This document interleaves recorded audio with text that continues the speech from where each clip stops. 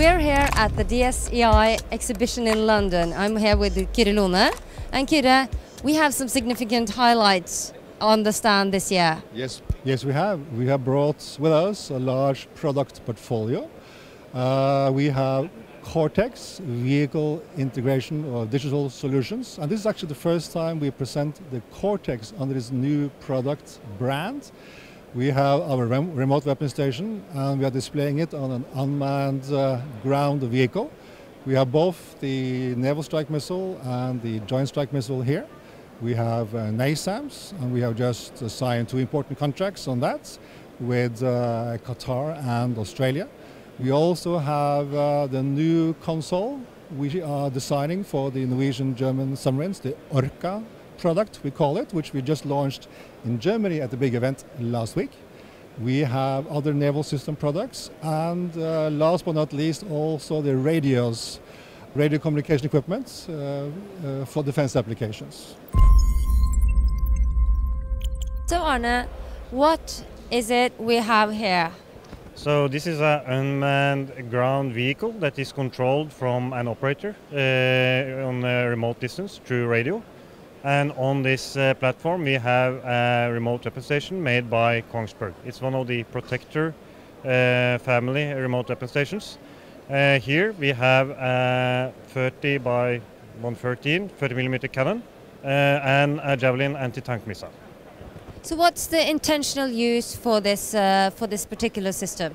So this system can be controlled by an operator sitting in, let's say, a motor vehicle. He can use it as a scout, put it in a forward position and detect and engage the enemy from a safe distance. Vetle, what is Cortex? Cortex is a definition of several systems.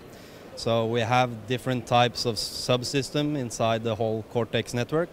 It ranges from a single platform vehicle and up to the brigade level with communication solutions, battle management solutions, and also fire support systems. You are occupying an entire corner here at the Kongsberg stand. Yep. What exactly are you displaying? Well, we're trying to display as much as possible.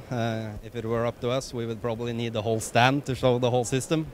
But we are displaying from a single forward observer vehicle, so a fighting vehicle that's further along in the firing line, that sees and identifies a target, sends it through the command chain and all the way down to the artillery vehicles that fire from a longer range. Then we also have a joint fire cell over here on the big bird's view table. This shows the entire operation. It integrates all the systems and makes it possible for you at the brigade level to follow the entire situation at all times.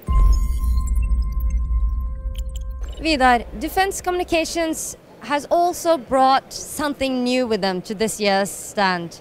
What is that?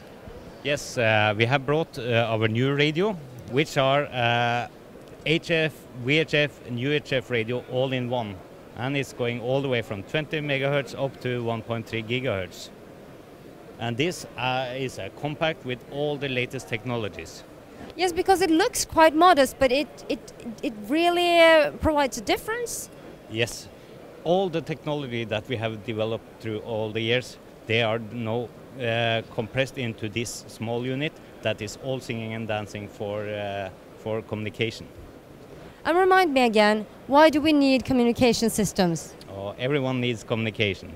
And whether it's application for air defense, for signal corps or other applications, communication is the glue of all of this.